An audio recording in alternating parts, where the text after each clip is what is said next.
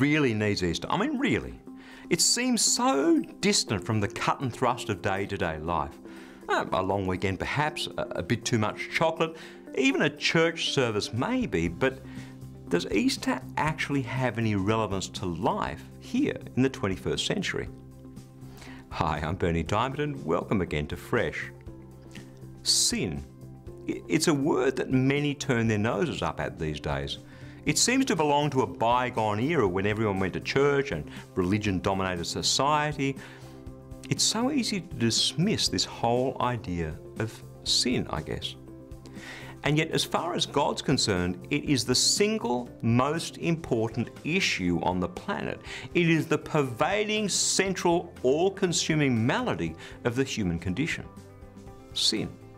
So vitally important is the idea of sin to God, not for any other reason than He loves us beyond measure, that He sent Jesus, His beloved Son, to die to pay the price of your sin and of mine. Some days we're going to stumble. It's what happens.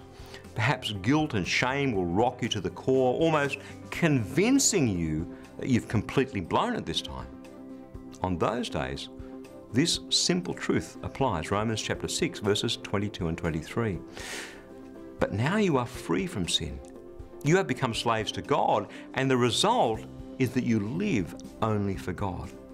This will bring you eternal life. When people sin, they earn what sin pays, death.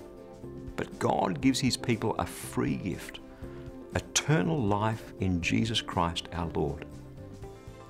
Jesus died for your sins. Believe in Him and you are forgiven. Believe in Him and your eternal life is assured. Believe in Him and you are blessed beyond measure forever and ever. Amen. Yes, it is actually that simple. Believe in Jesus. Put all your trust in Him. Hang on to Him and never let Him go. That's God's Word. Fresh for you today.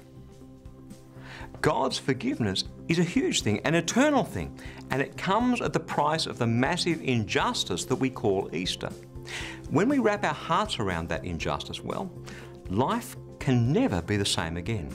And that's what our latest life application booklet is all about. It's called The Shocking Truth About You, Me and Barabbas. To request your free copy, head across to ChristianityWorks.com and you'll see that free offer towards the top of the homepage.